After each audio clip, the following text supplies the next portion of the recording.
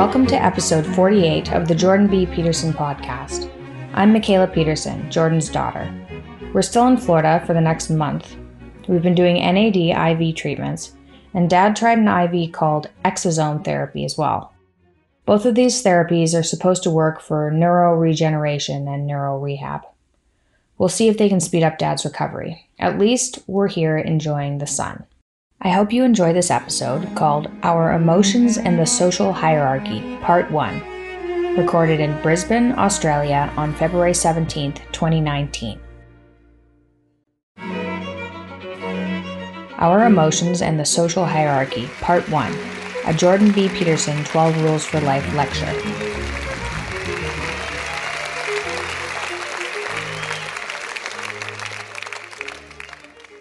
Well, thank you.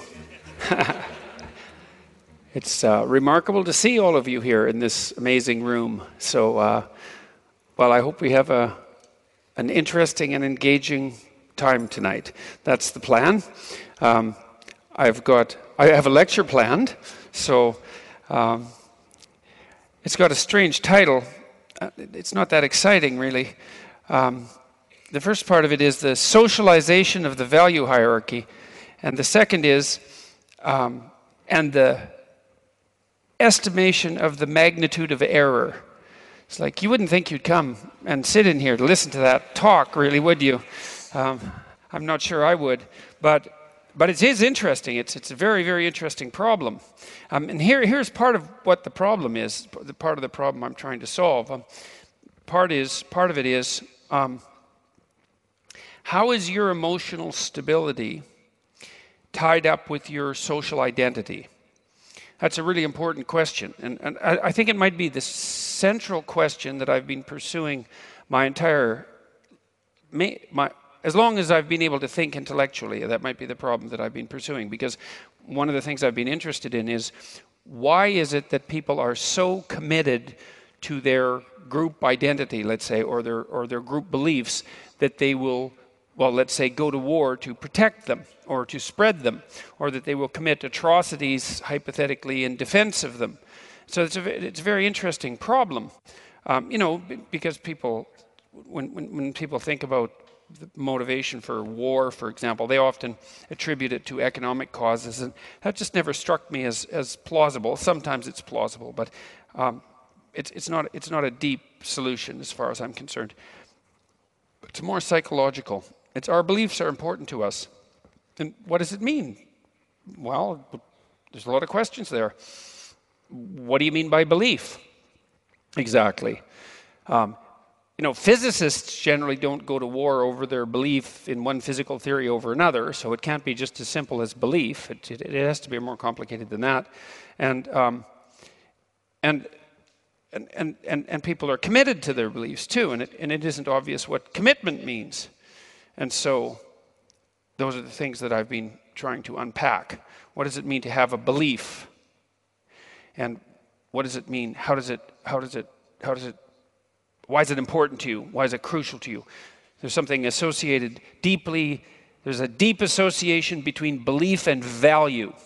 And so then that brings up another question. What exactly do you mean by value? So that's three hard questions.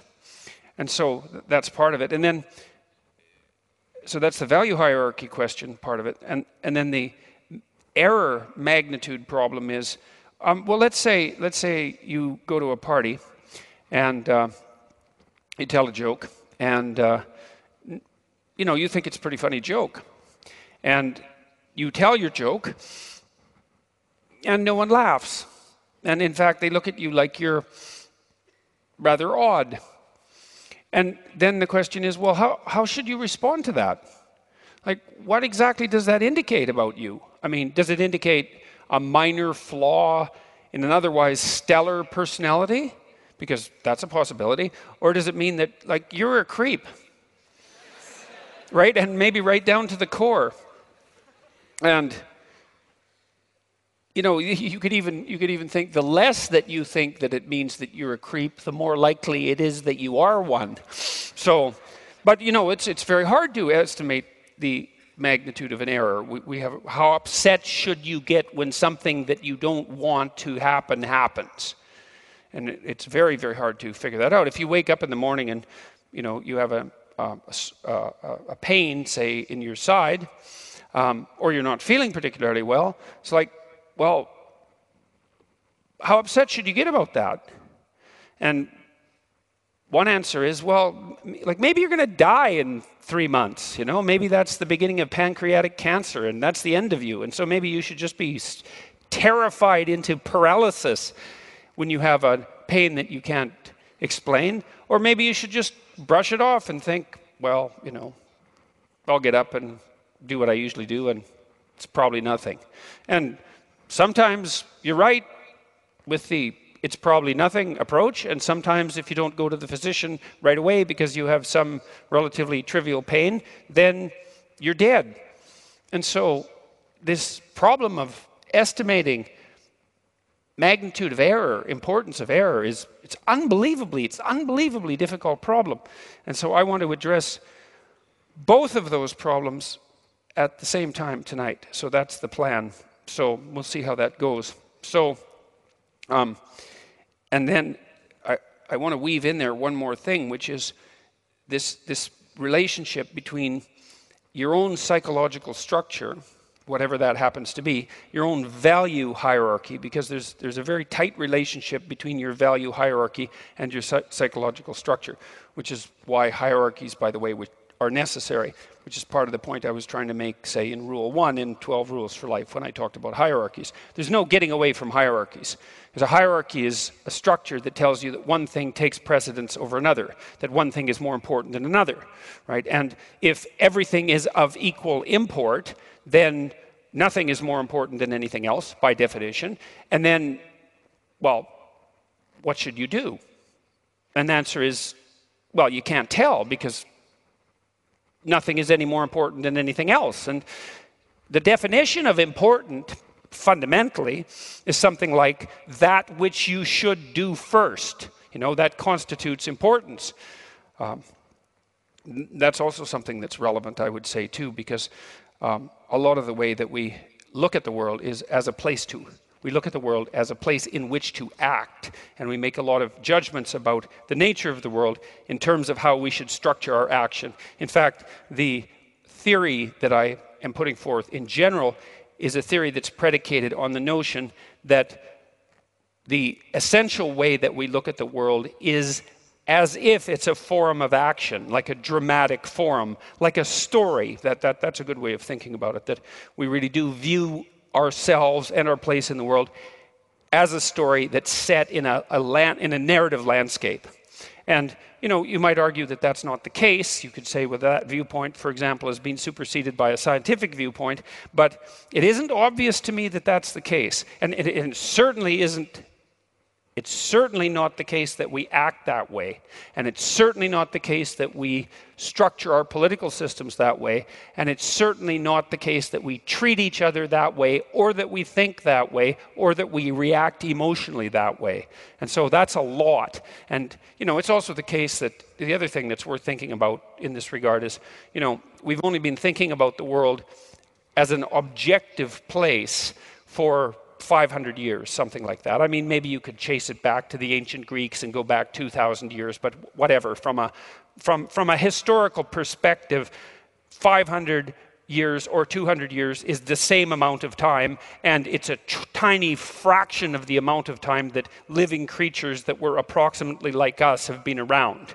So we got along fine without thinking about the world as an objective place for a very, very long time. We survived, and here we are. It doesn't mean it's a bad idea, but it does imply that there are other ways of looking at the world that are highly functional and that have been conserved for let's say, for evolutionary reasons. And so, if you make the case, which you might, that what you evolve to match is reality, at least you match it well enough so that reality doesn't kill you, which is more or less the definition of evolution. If you evolve to match reality in some sense, and the manner in which you evolve predisposes you to view the world as if it's a narrative of sorts, then possibly the world is a narrative of sorts. At least insofar as it concerns you. Now, what that means metaphysically, I don't know, but that's okay, because who knows anything metaphysically, virtually by definition.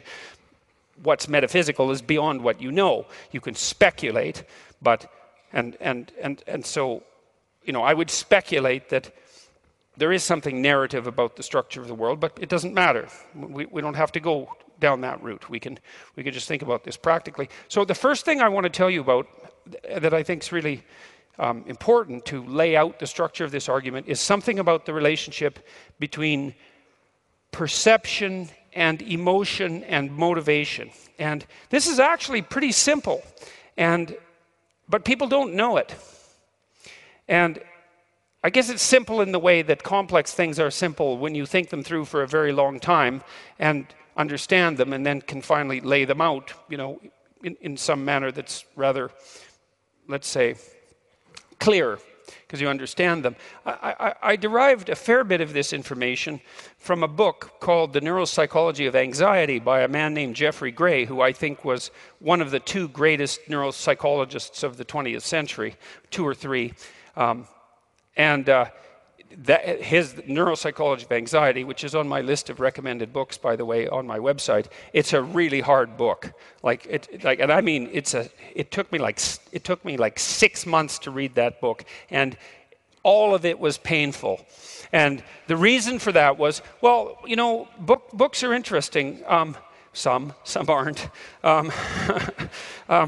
Often I dog-ear the pages of books that I'm reading if I find a line or something, that I'd like to remember that I think is important. And, I have some books on my shelves that pages are dog-eared double because there was a really amazing thought on one page and there was a really amazing thought on the other page, the facing page. And so the whole damn thing is just nothing but dog ears. And then there's other books where there's zero. When I read Nietzsche, for example, there was lots of dog ears on Beyond Good and Evil, which is a great book. And Nietzsche actually, he came up with the most arrogant statement anybody ever made about himself as an author, which is really quite impressive to come up with the most arrogant statement. That's really something. And he was great at coming up with one-liners, philosophical one-liners. He said, I can write in a sentence what it takes other people a book to write. And then he said, that they can't even write in a book.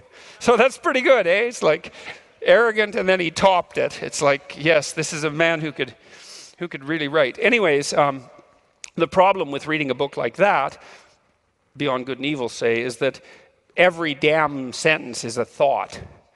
And a deep thought. And so reading Beyond Good and Evil, it's like just constantly being punched. I mean, partly you're punched because you read part of it and you don't know what the hell he says, and so then you're stupid, and so that's a punch. And then now and then you stumble across something you understand, and it's like it's hard on you. He said he philosophized with a hammer, that he was breaking things apart, and there's no doubt about that. So now and then you run across something you understand, and then that breaks you apart because you understand it, and it takes a long time to go through the book because you have to think about it, and God, that's not good. Thinking about things, well, it isn't, because when you think about, you already know everything in some sense. You've got a map that covers the whole world, which is sort of why you can function. And so as long as everything's going fine, you don't really have to adjust your map, and you don't have to think.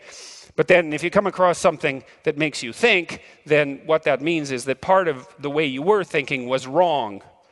And so when you think something, when you're forced to, then some little part of what you were, your map, the way you represent the world, it has to die because it was wrong.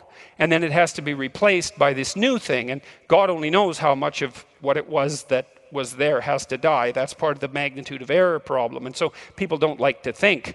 And so it's hard to read difficult books like Beyond Good and Evil because you're just forced to think, and it's just exhausting. You wish that he would just go away, which is why they're trying to not teach difficult books in universities anymore, so that people don't have to undergo the difficult process of actually having to think and transform themselves. Anyways, I read Jeffrey Gray's book, The Neuropsychology of Anxiety, and It was like that. He was something, man. Student of a psychologist named Hans Eysenck, who was the most cited psychologist in the 20th century, and really quite a good psychologist. He laid a lot of the groundwork for modern theories of temperament and personality. They've been modified since his work, but he got extroversion right. He was the first person to really identify extroversion in a manner that could be measured. Carl Jung actually invented the notion, but Eysenck figured out how to measure it, which is a big deal. And he also noted that there was another important personality dimension, neuroticism, which is the tendency towards negative emotion. And he got that right too, because that actually happened to be the case, and he figured out how to measure it. And so Eysenck was the first person who really established conceptually the fact that we have two fundamental emotional systems, one positive and one negative, that they're not opposites exactly. They're actually separate biological systems. So some people can be extroverted, which means they're quite happy and assertive. They smile a lot, they laugh a lot, they tell a lot of jokes, they like to party, they always like to be around people. That's an extroverted person. And they can also be unhappy, worried, anxious, depressed, frustrated, disappointed. I mean, living with someone like that's quite a trip because they're just all over the place. But, but there are people like that, because you can be high in negative emotion and you can be high in positive emotion, or low in both, or whatever. And it's useful to know that. It's useful to know that about your partner and about the people around you. And if you are interested in this sort of thing, by the way, I have a personality test online at understandmyself.com, and you can go there, and it takes you about 15 minutes, and it gives you 5 dimensions of personality: extroversion, neuroticism, that's positive and negative emotion; agreeableness, which is it's probably the maternal instinct dimension, but at least it's the variance between compassion and competitive aggression. It's something like that, and that looks like a continuum. And there's another dimension, which is trait conscientiousness, which is integrity and dutifulness, orderliness, industriousness. And then finally, the 5th dimension, which is openness, which is like a hybrid between intelligence roughly, and creativity. And so you can go there and find out how you compare to other people, and that's kind of interesting and useful, because it's kind of useful to know who you are, and to know that that's actually who you are, that you have a nature. And some of that stuff's movable, but it's not as movable as you think. And the farther you want to move it, the harder it is to move. Like, you can take an introvert. You're an introvert if when you're around people, you get exhausted by it and you have to go off by yourself and recover. Then you're an introvert. And if you're an introvert, you don't really like being in groups. And so sales, maybe that's not for you, And that's a good thing to know, because if you're an introvert, why go be a salesperson and be miserable? Do something where you can spend time alone and not be miserable. That's better. You might as well match your occupation to your temperament rather than the other way around. Now, you can take an introvert. I've worked with lots of introverts who say had made pretty good progress in their careers, and they were at a point where they had to do a lot of social networking, and otherwise they were going to hit a plateau in their career.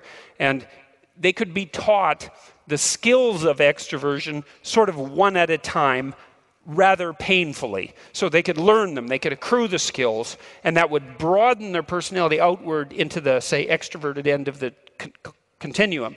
But it didn't make them extroverts. And so they were still temperamentally introverts. And so, if you're a neurotic person, high in negative emotion, you can learn to regulate your anxiety and so forth. But you hit a point of diminishing returns, and it's difficult. It's effortful. So, anyways, back to Eysenck and then back to Jeffrey Gray. So Eysenck identified extroversion and introversion, or extroversion and neuroticism, and that's going to be very important in a minute. And Gray elaborated Eysenck's theories to a large degree, but he did that neurologically. He was a master of the animal experimental literature, and a lot of that's being phased out of universities because the regulations for animal experimentation have become so onerous and difficult that it's much easier for beginning scientists just not to bother. And that's a real catastrophe, because we have learned a lot about the brain in the last 50 years, a lot. And we've learned very little about the brain from PET scans and MRI scans and like that complicated technology that's used to study human beings, and an unbelievable amount by studying animals. And you might think, rats in particular, and you might think, well, you know, rats, why? They're not much like human beings, you know, but that's wrong. You share, I don't know what it is, 98.5% of your genetic structure with rats. Some of you probably more than that. And you know, we haven't devolved from the common ancestor with rats from an evolutionary perspective that long ago. I mean, like, it's millions of years ago, you know, but it's short compared to how long ago we devolved, let's say, from, or we devolved, I think that's good enough, from amphibians. And so we're a lot like rats, man, and we have the same skeletal structure, and our brains are quite similar, and the neurochemistry is very, very, very similar. I mean, the neurochemistry is similar right down to the level of crustaceans, which is why I wrote about lobsters in Rule 1, because I thought it was so bloody amazing when I came across that literature to see that when lobsters are defeated in a social contest and they lose their hierarchical position, that they undergo neurochemical changes that are analogous to the neurochemical changes that human beings undergo. That's so amazing. And that the same damn drugs that help us, antidepressants essentially, also cheer up defeated lobsters. I mean, it's a staggering demonstration of the continuity of biology across, you know, unbelievable spans of time. You know, critics have complained that I cherry-picked the data, but they don't know what the hell they're talking about. So they don't. I studied the serotonin system for a very, very long time, and I know perfectly well that one of the things that it does is monitor your position in a social hierarchy. And it's more important than that, because the serotonin system it's a master control neurochemical system. It's like the conductor of an orchestra. Everything in your brain depends on the serotonin system, which is why you think about it like an antidepressant decreases the rate at which neurons will reuptake serotonin. You need serotonin to modulate the way your neurons work. You take an antidepressant and the serotonin works a little longer. Okay, so what's the consequence of that? Well, let's say you're depressed. Okay, we got to think about being depressed for a minute. So when you're depressed, this is what happens. All you remember about the past is what's negative. So everything about the past is negative.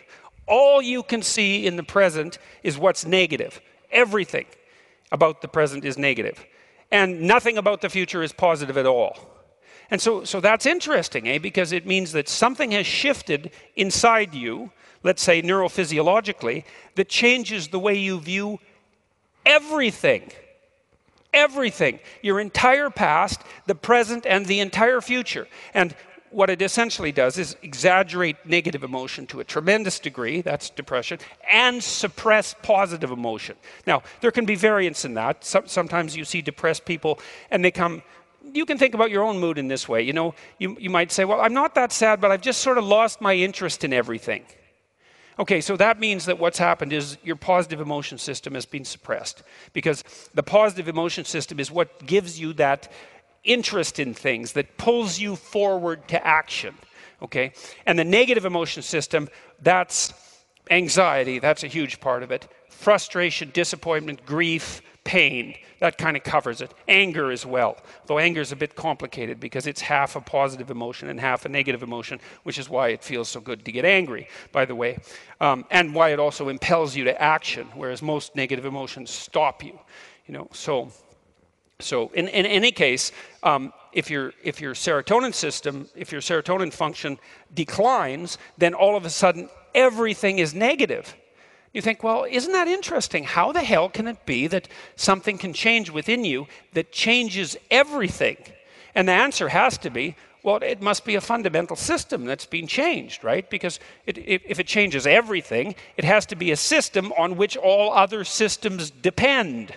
And that is the case with the serotonin system. And that's really worth knowing, especially when you also know that the serotonin system counts where you are in the social hierarchy. And so there's this weird kind of one-to-one correspondence. Imagine a social hierarchy has 10 levels. I don't care what hierarchy you're in. Most people's hierarchies are actually quite small. They sort of consist of the people that they compare themselves to. You know, which is a strange thing too, because one of the things that you see happening with really successful people is they actually don't get a lot happier and a lot less unhappy as they climb the broad social ladder, because the people they compare themselves to change. And so I can tell you a funny story about this. So I know this guy. I worked with him for a long time. His name is Adeo Resi. And he's a hell of a guy. He's like 6'7", and he's like really charismatic. And he's been pretty successful. He built this company in San Francisco called Founder Institute. And it's only one of many things he's done. And it's operating in 165 cities. It's a school to teach people how to be entrepreneurs. He's trying to export Silicon Valley what would you call it, know-how, technological and financial, to the rest of the world. And in like 5 years, he built 165 schools, not physical schools, but school-like organizations around the world. And like, go try that. Like, that's really hard, you know? Just to build one is hard, but to do that in multiple languages all over the world, it's bloody well impossible. And then at the same time, he built his organization, started 2,500 successful companies as a consequence of building this school. That's pretty good, you know. And he was having a rough time and was talking to me on the phone about you know, he wasn't so happy about what he'd done with his life. And he said, "Geez, I compare myself with my roommate, and you know, I've hardly done anything." And his roommate was Elon Musk. It's like I just laughed at him. I thought, geez, really? That's what you're going to... You haven't done anything compared to Elon Musk, and you're depressed about it. It's like, yeah, well, you and the rest of the planet. I mean, look, what did Musk what did he do? He invented an electric car. That's impossible. Then he made it work. That's impossible. And then he built an entire infrastructure to charge it, and that worked, and that's impossible. And they're good cars. And then he made them faster than any cars have ever been, and cheap, and so that's impossible. And then that wasn't good enough, so then he decided that he would compete with NASA, which is impossible, and build rockets at 1/10 the price they were building them, except bigger. And then he would shoot his car on his rocket out into space. Right. And he did all that. And it's like Adeo was thinking, oh, I've hardly done anything with my life. It's like, oh. So, but my point is that, you know, primates of our type sort of have a group size that we think about as our group of about 200 people. So like on Facebook, for example, the probability that you're in something approximating reasonable, constant communication with more than 200 people is low. You just don't have the time, and you can't keep track of it. So our natural group is something like 200, and our groups tend to fragment when they get bigger than that. And that's also associated, by the way, with cortical size. You see this in primates, is that as primates develop larger brains, the group size that they seem to be able to manage also increases, and that might be part of the reason why they develop larger brains. Who knows? But anyways, it's about 200 people. And the problem is that as you get more successful, say, in the global hierarchy of 100 million people, the 200 people that you compare yourself changes. And so that you end up with $100 million, and you're not very happy because your $50 million yacht is like 20 feet shorter than your friend's, you know, $150 million yacht, and you're high in neuroticism, so that makes you frustrated and disappointed, you know. So, anyways, it's important to understand. It's the message here. The point of this is that you have a system, this serotonin system, base of your neurophysiology. It also sets your brain up during embryonic development. So it really is the master control system in many ways, and it counts where you are in your hierarchy. And then it decides how much positive emotion and how much negative emotion you should feel on average because of your position. And so like if you're, let's say number 1 is at the top and number 10 is at the bottom. So you're number 10, you're barely clinging to the bottom of reality. Your brain says, look, it's dangerous where you are at the bottom of the hierarchy. You don't have a lot of friends. It's precarious down there. And so that means any little thing that goes wrong, any little error you make, that might be the end of you. And so you better be on guard and alert. And if something small happens, it better hurt, because it might be the straw that breaks the camel's back. And there's nothing pleasant about that. Like, of course, why would there be? Why would there be anything pleasant about a process that magnifies everything negative you feel about anything that might be wrong? And not just on one small dimension of negative emotion, not just anxiety, which is bad enough, but anxiety and the pain-related emotions. So pain-related emotions are pain, obviously.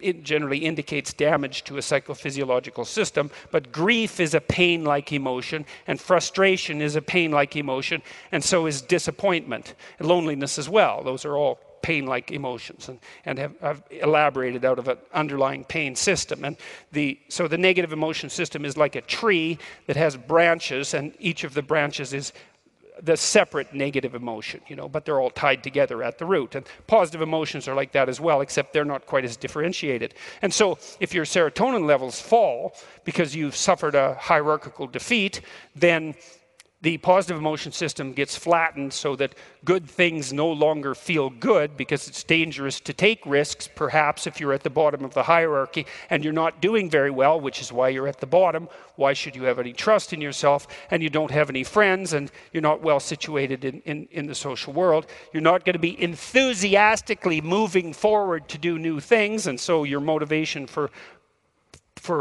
engaging in life declines, and it can decline pretty much to zero. If you see people who are seriously depressed, they say, well, I can't even listen to music anymore.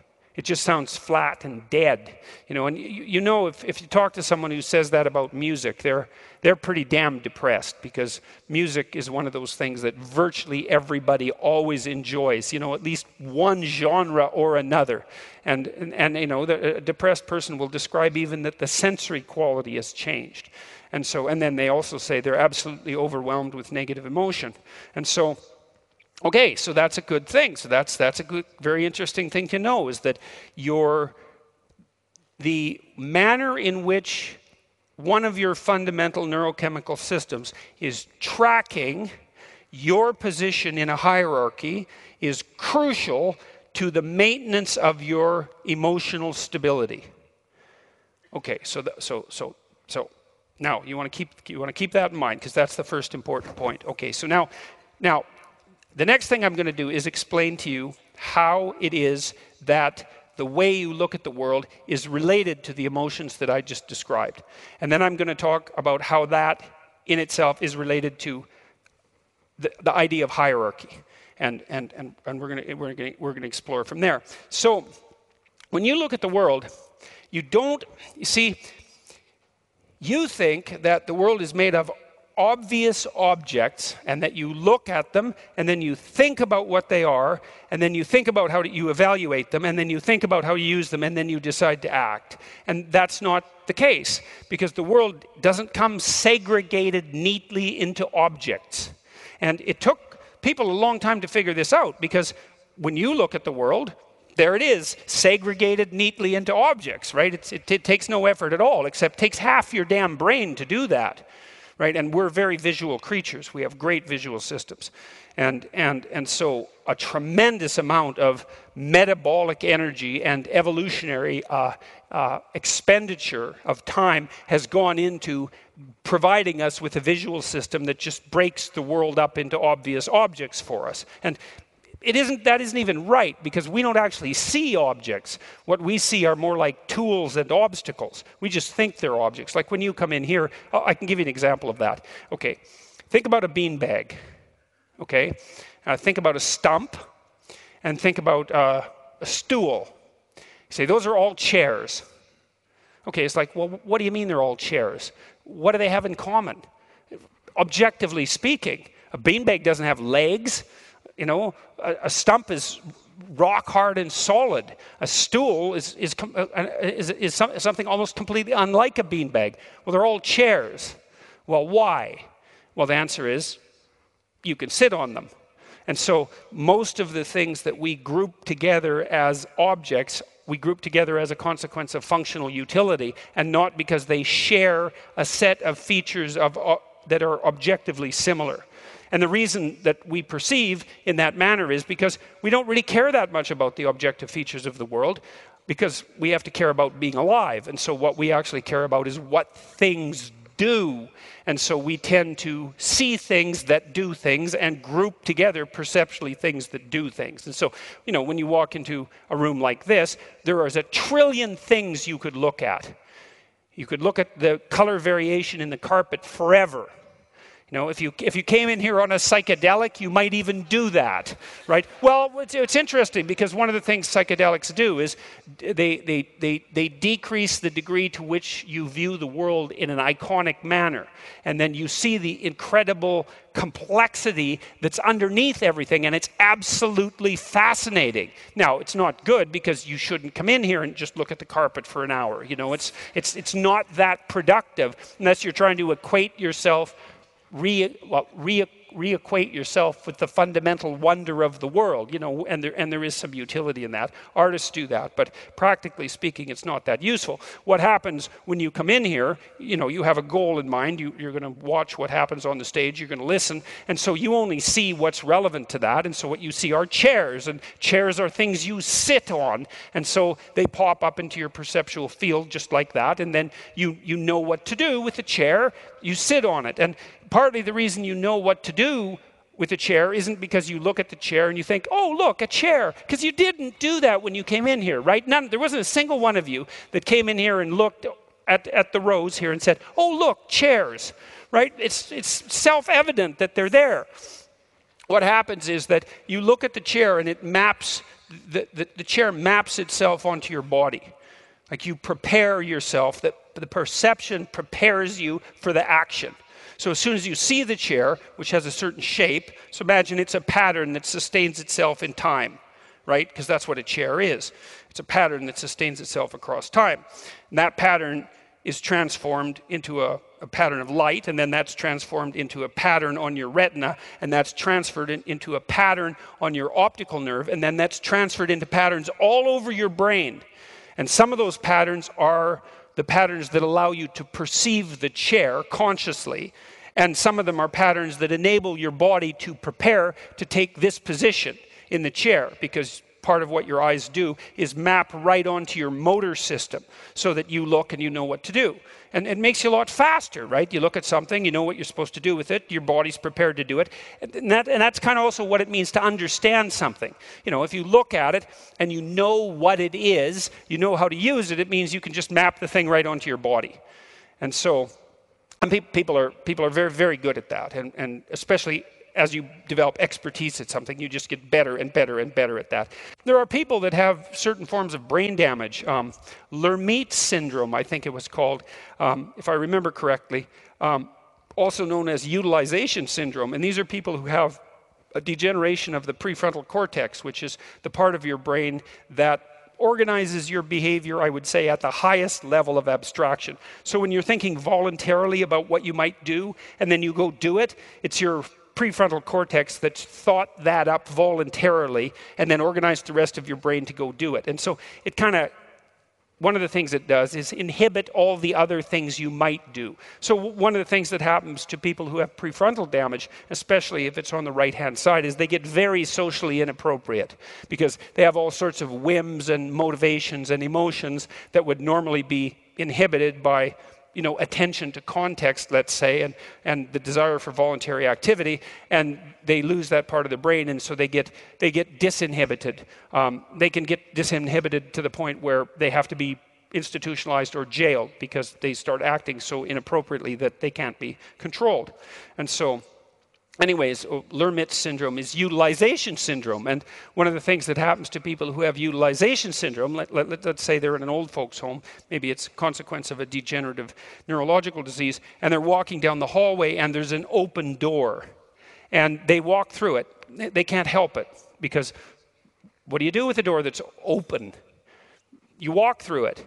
Now, you don't if you're doing something else, right? But if you're not doing something else, because you haven't got the part of you that is helping you do something else, then the object just tells you what to do. You know, and you see this with little kids too, because whenever you present them with an object, you know, they grab it right away. They often grab it and put it in their mouths.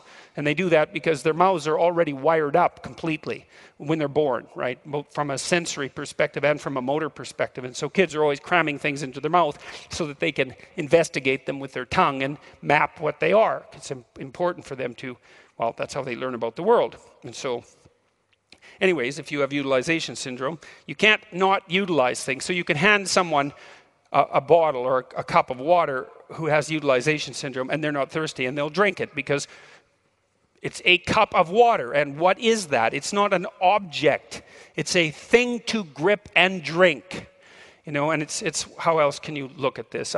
This isn't a cliff. It's a falling off place, right? And if you're one of those strange creatures who just think it's a cliff, and you know, you're, I don't know, what you're abstracted in thought, and you walk off it, then you're dead. It's a lot better to perceive it as a falling off place, which is what you do, because you know what it's like. You go somewhere that's steep and you kind of play with the edge a little bit, and you can feel the falling off place map itself on your whole body. It's kind of a strange, I suppose, an interesting experiment to play with that. You know, you might be back here and you think, yeah, well, that's not too bad. I wonder if I can get a little closer, you know, and maybe you can, and maybe you can get, well, maybe you can get too close, and then you're an evolutionary mistake. So, but you know, you get close enough. Maybe you peer over and you think, yeah, that's enough.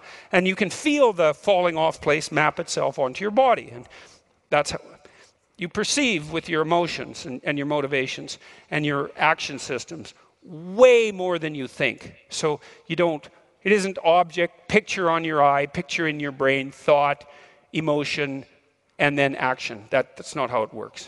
You're representing the world at multiple levels in your nervous system at the same time. And you need to. And one of those levels is emotional. So, okay, so here goes for the emotional part. Now, look, and this is just as important as the serotonin idea, I would say, which means it's really important, because the serotonin idea is really important to know that your position in the social hierarchy determines the balance between your positive and negative emotion. That's like a crucial insight into human behavior, and that we have a positive emotion system, and that we have a negative emotion system, and that they're separate. Those are unbelievably important discoveries, all made, by the way, virtually all made by animal experimentalists, just so you know, because they deserve some credit. So now the issue is, how is your perception related to your emotion? And so it looks like it, and this is much of this I learned from Jeffrey Gray.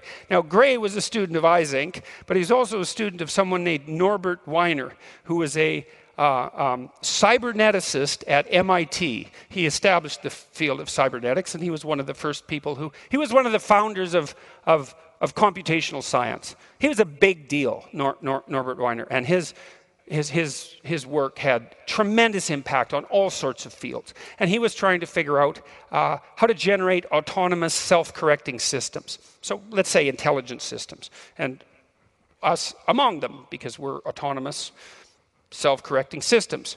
And so Gray knew about Norbert Weiner's work, and he integrated that with Eysenck's work, and then with all this psychobiology, and he came up with a lovely set of ideas that are extraordinarily useful. And so here's one of them. We live inside, we perceive, this is part of perceiving the world as a story. We perceive the world as a place to go from one location to another. So you can imagine that we're on a journey. That's our life, is a journey. And it might be a 10-minute journey. It might be a 15-minute journey. It might be the journey of a week. It might be the journey of a month, or the journey of a lifetime. And, you know, maybe what you would want is that the journey of a minute and 10 minutes and a week and a month and a year culminate into the journey of a lifetime. You know, you could imagine that you would want some continuity across all that, so that there was some integrity to your existence, so that each part of what you were doing was related in some intelligible way to the whole.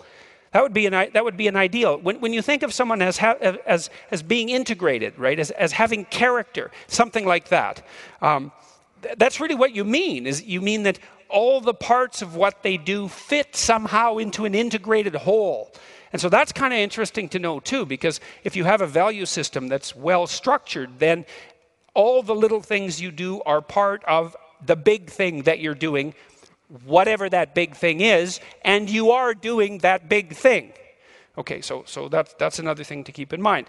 Now, so you're looking at the world, you're a creature of action. You have to be a creature of action because you have to act in order to live, because if you don't act, well, then you fall apart and you're overwhelmed by despair and negative emotion and you starve to death and you die. And so not acting, not an option. So unless you're willing to take the consequences I just described. So you better look at the world as a place to act. And so how do you act? Well, you're somewhere. You should know where you are, by the way. That's very helpful psychologically. You know, and imagine you have a map, you're in a car, and you don't know where you are. You're trying to get somewhere. The map's not helpful because you don't know where you are. And so even if you know where you're going, but you don't know where you are, the map isn't useful. And the same really does apply to your life. If you don't know where you are, it's very hard to map out where you're going. And, well, that has consequences for emotion as well, because going somewhere is actually what activates the positive emotion system. That's what it's for. The positive emotion system is to facilitate movement forward to a better place. That's its function. So that's so interesting, because it means that if you're not moving forward to a better place, then you don't have any positive emotion.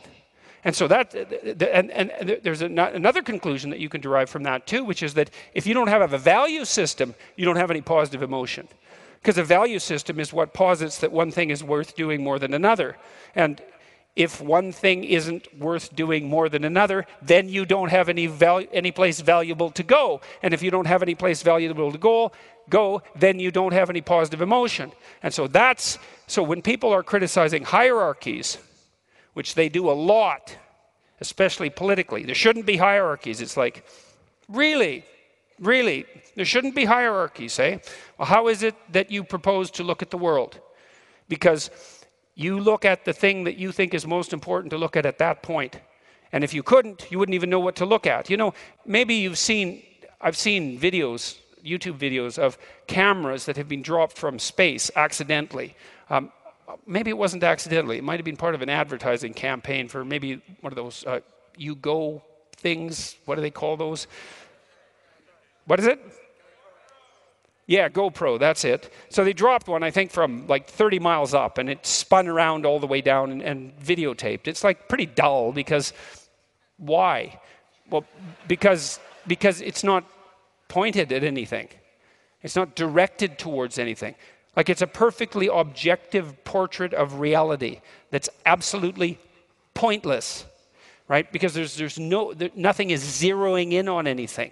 You know, and even to organize your damn vision, even to focus your eyes, you have to have a value hierarchy, because you have to be focusing on something that you think is important. And if you think it's important, it has to be more important than other things. In fact, it has to be more important than everything else at that moment, because otherwise you wouldn't be focusing on it. And so there's no getting rid of hierarchies, not unless you want to dysregulate your perceptual structures entirely and sacrifice your emotional stability. No more positive emotion, plenty of confusion though, and be immobilized. And then also sit there and do nothing and suffer and die. And so the idea that there's something intrinsically wrong with hierarchies, it's wrong. It's wrong. It's really deeply wrong. It's deeply and stupidly wrong at multiple levels. And so then the question becomes more appropriately, well, what should the hierarchy be? And not whether or not there should be one. It's like, And you know, it's not like I'm not cognizant of the negative consequences of hierarchies. It's not like they're all positive. You know, I mean, no matter what hierarchy we set up to pursue what goal, it doesn't matter what the goal is, some people turn out to be better at doing that, and some people turn out to be worse.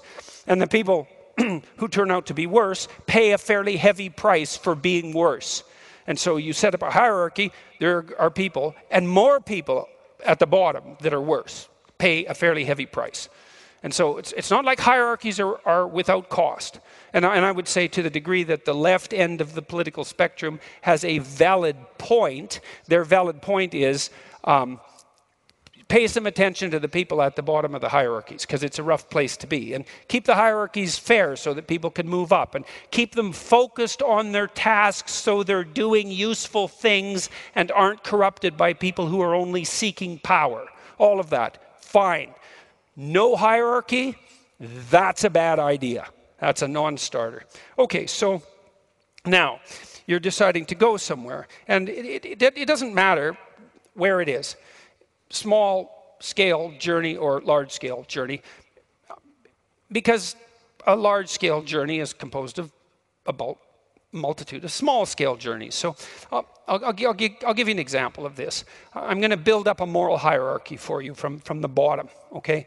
And here's one of the things that's kind of cool about doing this, because it actually solves, to some degree, the mind-body problem if you do that. And so if you're sitting there thinking, geez, I wish that I could solve the mind-body problem tonight, then, you know, maybe tonight's your lucky night, because maybe that's what's going to happen. So imagine that you're going to do something like prepare dinner. You might think that's a good thing. So that's interesting.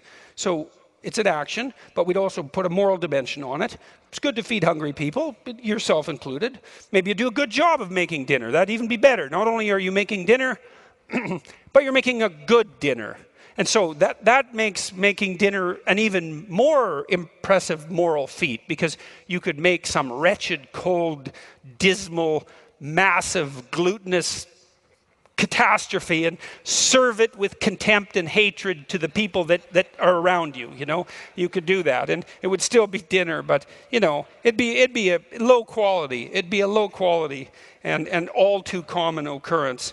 But let's say that you do it right. You know, it's like you're going to put some effort into it. It's going to be delicious. That'd be nice. It's going to be nutritious. It's going to be attractive, and it's going to be served with the proper attitude. You know, you're happy that you have some food. That's kind of nice. It hasn't been all that long that everybody had food. And certainly it hasn't been all that long that everybody had a vast variety of high quality food. And so a little gratitude would be nice. And so you got your, back to the task at hand. You're going to make dinner. So the question is, well, what exactly do you do to make dinner? And it's kind of an abstract idea to make dinner. Let's go make dinner. You can say that abstractly, but when you actually go to make dinner, it's not abstract anymore. You go into the kitchen and you open the refrigerator, and that's not abstract, right? That's not mental, it's physical. You're interacting with the world. You grab the door handle on the refrigerator and you open it. And you don't really know how you do that. You know, I mean, I know you know how to close your hand and move your arm, but you don't know how to close your hand and open the door. Your mind, that's where your mind runs out. It knows how to operate your voluntary musculature, but it doesn't know how. So your mind grounds out in your body. And I'm going to make the case that morality does that as well. And it's part of this idea that the world is an action-oriented place. You open the fridge, you think, hey, carrots. We're going to need some carrots. So you take the bag of carrots out of the fridge and you put them on the counter and you peel the carrots. And again, same thing. Bit of expert behavior there, you know, because you've peeled carrots before. And it's a bit deterministic because you've learned how to do it habitually. And so you peel the carrots and you take out the parts that aren't so edible, if you have any sense. And then you take out your knife, and maybe you have a nice knife with a nice wide blade at the end so you can chop up carrots. It's kind of fun to do that if you're good at it, because you can, you know, make 100 slices in 20 or 30 seconds if you've practiced it. And you take your carrot and you go, and then you have all these. You don't have to make that noise, by the way, but you can if you want. And then if you're good at it, then all the carrots are pretty much the same thickness, and that's kind of cool. you got a little expertise there, and you got all the carrots lined up, and maybe then you put them in some foil, and you add a little butter and some, I don't know, cumin and a bit of pepper, and make them into a foil packet. This is what we do in Canada. You might do that. You guys barbecue, I've heard. And then you throw the things on the barbecue, and you wait till their steam puffs up the foil, and you think, done. And if you have any sense, at the same time, you're cooking the steak, and it's done at the same time, and the potatoes, and it's all done at the same time, and it's caramelized nicely, so it's got a bit of sweetness, and you've got the right amount of butter for the potatoes, and you serve it, and that's good. That's good. And it took you a long time to learn that. And there's a hierarchy there, hey? So the hierarchy is, the lowest part of the hierarchy is the muscular movements, say, that you employ when you're slicing up the carrots. There's nothing abstract about that. And then there's the sequencing of the carrots in the foil and the placing them on the grill and all of that. And that's where the rubber hits the road. And you think, well, hey, I made a good dinner. And then you might think, well, what's making a good dinner a subset of? You might think, well, if you're a good friend, good parent, maybe one of the things that you could do is make a good dinner. Like, it's not the only thing. I make a good dinner, and so I'm a good friend. It's like, no. But maybe that's 1/5 of it, or 1/10 of it. It's some non-trivial proportion of it. Necessary but not sufficient. Is that right? No, that's not right. It's not necessary. Anyways, it's one of the things you could do to be a good friend. And then, if you have a friend, maybe he makes you a good dinner now and then, and there's some reciprocity there. So so you're capable of engaging in that reciprocity. And that's another thing that might make you a good friend or a good parent, let's say. So let's say there's 10 things like that at that level that make you a good parent. It's like, well, what? You can make a good meal. You can clean up the kitchen. That's a good thing to be able to do. You can clean up the bathroom and the rest of the house. So there's maybe 5. You know how to clean. Well, that's part 2 of being a good parent. You get along with your partner. You know how to negotiate with them. And some of the things you negotiate about are those lower level tasks that you're going to engage in. It's like, well, I made dinner. Maybe you could clean up the kitchen. And, there'd be some reciprocity there. And if you're a good person, which is getting a little higher up in the value hierarchy, then you can engage in that kind of negotiation. So, and that is exactly what you would be negotiating, is those tasks. And so, so maybe you're the sort of partner that can communicate with your partner, and maybe you're the sort of parent that can bring their children into the kitchen and teach them the mechanical elements of food preparation. Starting at the bottom, right? I mean, maybe you're not going to give them the sharp knife to begin with, but you might get them to set the table. It's like they're 2.5. It's like table needs to be set. Here's a spoon. Kid, take the spoon. The kid can do that. He knows what a spoon is. You don't say, set the table for a dinner party of 20 to a 2.5-year-old, right? Because they haven't got that level of abstraction mastered. You say, you see this? Yes. Pat, pat. Here's a spoon. Yes. Can you say spoon? Spoon. Good. Good. Take the spoon. Take it. Good. You know where the table is? Yes. How about if you go put the spoon on the table? It's like, yeah, I can do that. So the kid wanders over and puts the spoon on the table, and then maybe comes back and looks at you. And they look at you to think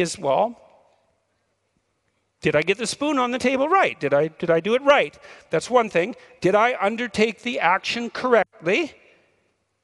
That's one thing. And was it a good action, right? Did I do something that was morally appropriate? They're trying to check both of those out at the same time.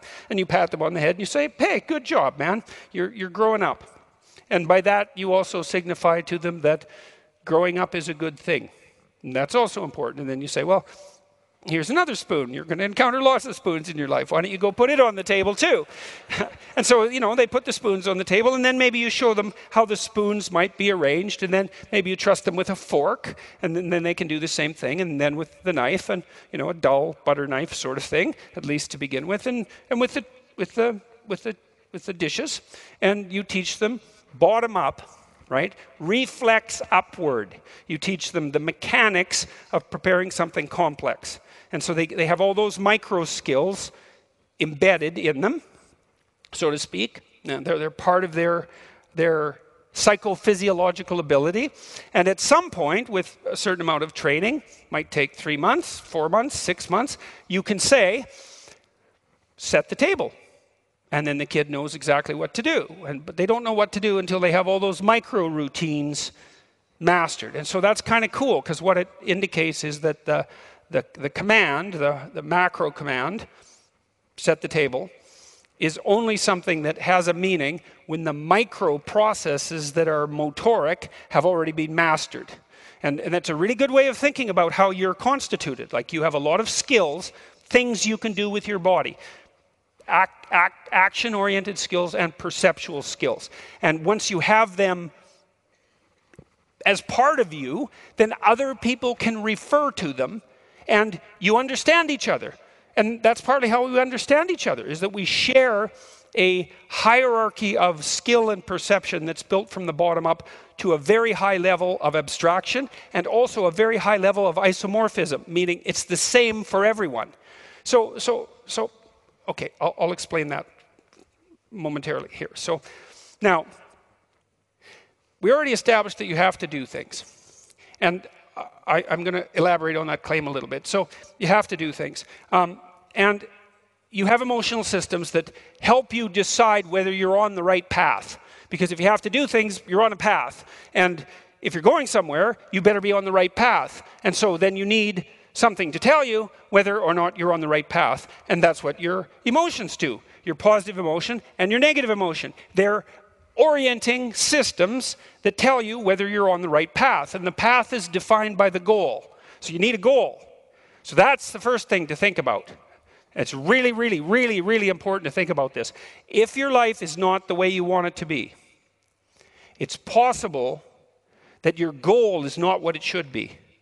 And that's a fundamental religious teaching, by the way. I would say that might be the fundamental religious teaching of Buddhism.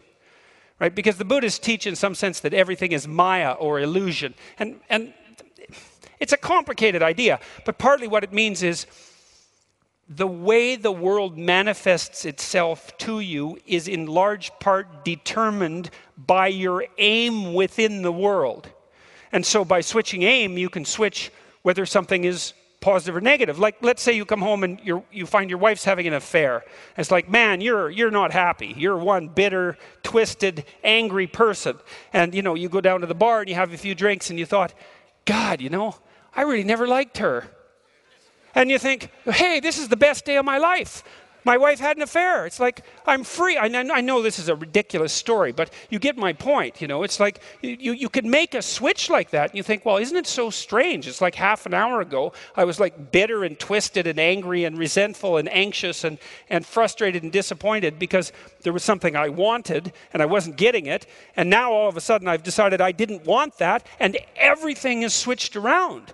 And so that's a miracle that can happen. And so in Rule 6, the rule is put your house in perfect order before you criticize the world.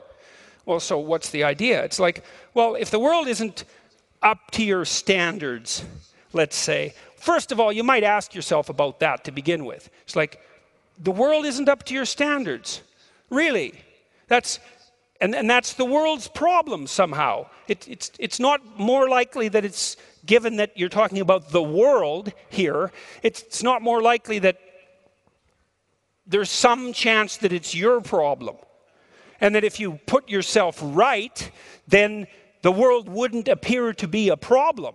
And I mean, it's a profound question, and I'm not throwing that out cynically or sarcastically. I mean, I've been disenchanted with the world a fair number of times personally. I'm including myself in the list of people who make that error. But, knowing that your emotional reactions are dependent on your aim, and that's actually technically true, does immediately open up the question, hey man, if things aren't laying themselves out in front of you, the way that is necessary for you to live a full and engaged life and not be cynical and bitter and twisted and cruel and vengeful and disappointed and all of that. It's just possible that you're not aiming at the right thing.